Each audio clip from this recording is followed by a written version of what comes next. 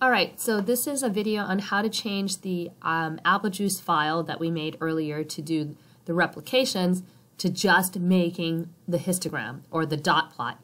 In your book, they actually have dots, which is great because they're showing you that what you're really graphing is the frequency or the number of times that we see something at a certain measurement. So the x-axis is the measurement. So in the case of coin flipping, it would be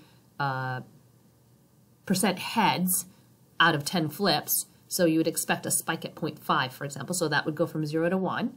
And the y-axis is every time a cadet flips a coin 10 times, what percentage of heads did they get? That would be plotted on the y-axis as like one of those charts where you put a hash mark every time it happens. So the more and more it happens, you'll see more dots appear along that particular value. And as you would expect, there should be more, every time you do this, you see more around 0.5. But how do we make this dot plot? It will not show that way on the histogram, so it's going to show smooth. But the histograms are the dot plots. They're one and the same. So the first thing is I need to set my directory. So recall that you go to session, set working session, go to the directory, and I'm going to go, my file is in data. So I'm going to go and hit that so that it knows.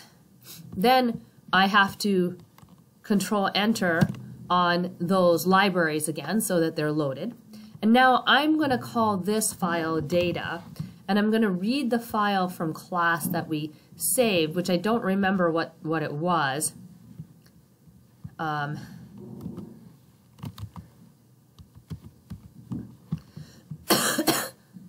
So let's go to data, and it was a file called word length. So I'm just going to do properties so I don't make any mistakes and copy and paste that word length.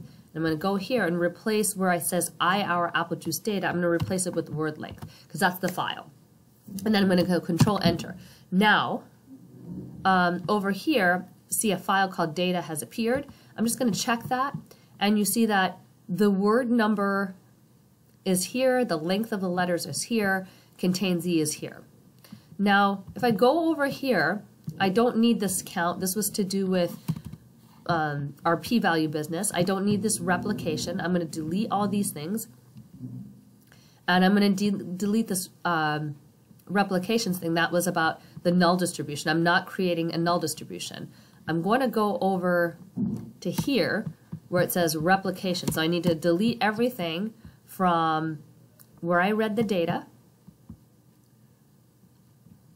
to replications. And then here I'm not going to have data. I need that file. But if you recall in replications, I might still have the file here. Let's see. I don't have the file anymore. But replications only had one column. I only want to keep one column to generate that plot. So if you want to keep one column, the command is going to be, I'm going to call it word count, or how it is letter count. And I'm going to call that select data. That's my original file. And I'm going to look for the column that was the length of the number of letters. So I'm going to go like that.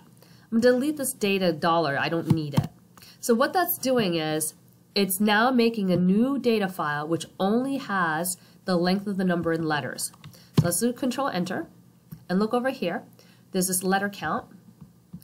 And now it's like my replications file. It only has one column. So now where it says replications, I'm going to put letter count, which is my one column file. And my x-axis will be the length of the number of letters. Before it was proportions, but I don't want proportions. And I'm going to go down here. X was word length, and Y will be count. Now this part here, this x-intercept, we did that for the rhesus monkeys. It puts a line. So this is the red line. We don't need that. And if I delete that, I don't need this plus sign because there's not an extra line. So I'm going to delete that. And I'm going to go, now it should work. Dun, dun, dun, dun, dun, dun. Control Enter. There it is. So here is my word length histogram. Now you're asked some questions about this histogram, this dot plot. This is the dot plot. In your worksheets, you're asked some questions about it.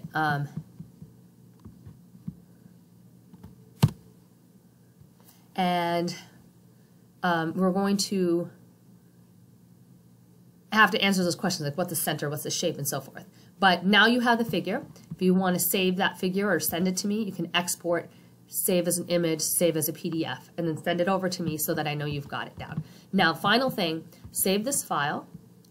Don't call it H-hour. I'm going to call it how to make a histogram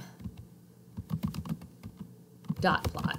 So I remember the next time I need it, I pull up this file. And I'm also going to put in some comments here.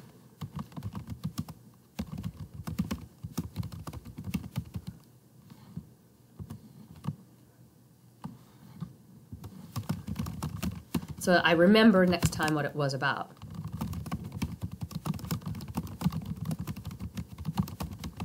And then here, I'm going to put